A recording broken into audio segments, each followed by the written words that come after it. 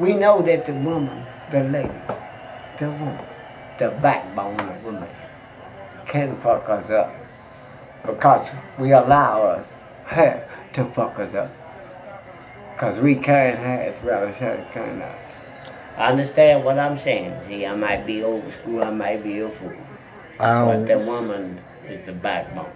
So what fucked you up? Alright.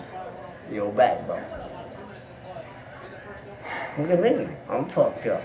Yeah, I'm glad you. Hey, as long as you know, man. Look, see, you throw that shit back at yourself. Right? Alright.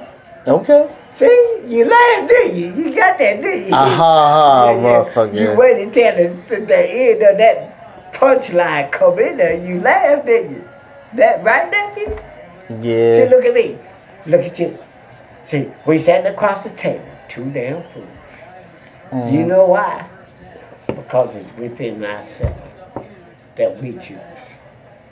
Was that another rap? Look at you. And you fucked up. I'm not fucked up. Somewhat.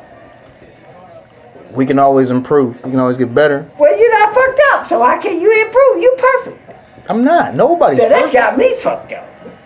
Nobody's perfect, though. Well, I'm fucked up. Is it because you've been drinking that Budweiser over there? Yeah, because you asking questions, though.